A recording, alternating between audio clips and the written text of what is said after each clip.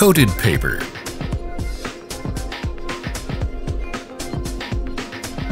Suzano produces a range of printing papers of various specifications, colors, calipers, finishes, and sizes. Learn more about our line of coated paper and its manufacturing process.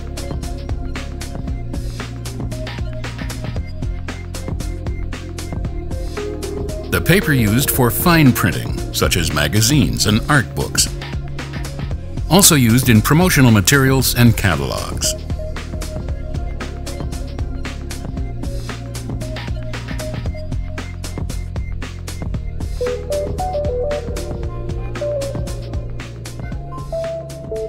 The eucalyptus logs, grown in 100% renewable plantations and certified by the FSC, are already debarked, cleaned, and peeled before transport.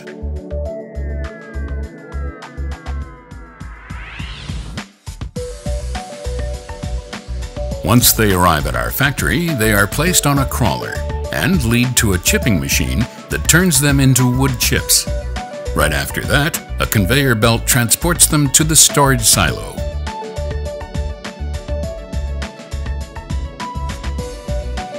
Another conveyor belt transports the wood chips to a digester, where the wood cooking process begins.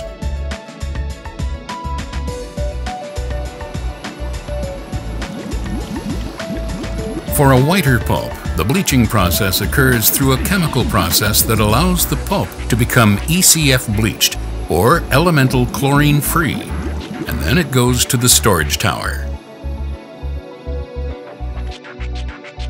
The pulp proceeds to the refining process, increasing the flexibility of the fibers, achieving the necessary physical characteristics of the final product, the coated paper, also known as couché paper.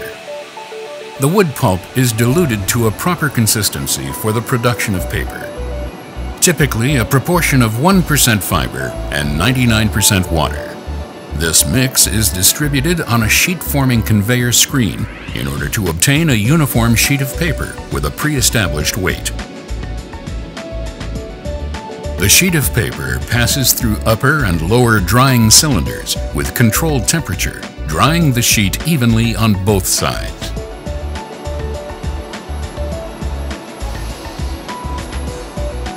The already formed paper sheet receives the first application of couché coating on both sides. In the post-drying stage, the sheet travels between drying cylinders for the final humidity control of the paper.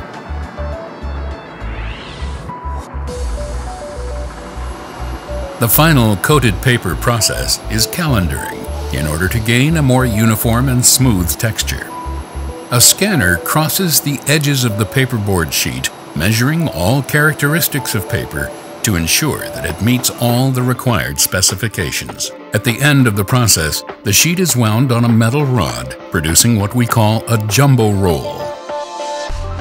For the production of the coated paper, the ready-made paper is electronically analyzed to verify that any imperfection is detected and corrected. Once approved, the sheet proceeds to the dyeing machine where it receives ink on both sides. In 2 steps, the sheet travels between a guiding roller and one ink-coated roller, and then passes through a group of dryers. After receiving another layer of ink on the other side, it proceeds to yet another dryer and is wound again. This forms a coated jumbo roll. At the end of this process, the paper already has a matte finish. For the production of gloss-coated, the paper goes through another calendaring process to obtain the desired smooth and shiny appearance of a gloss finish. Now completely ready with a shiny or matte finish, the paper will have 2 finishes according to demands, rolls or sheets. For the production of rolls, the parent roll is unwound and cut by circular knives, then forming smaller rolls that are wound around cardboard tubes, and proceed to the packaging section.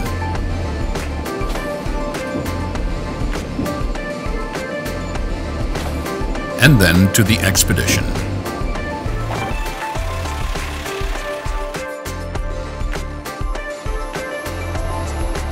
For the production of sheets, similar smaller rolls head for the cutting machine, where they are unwound and receive a finely controlled edge cutting finish, resulting in their final width, which is then cut by rotating in the transverse cutters.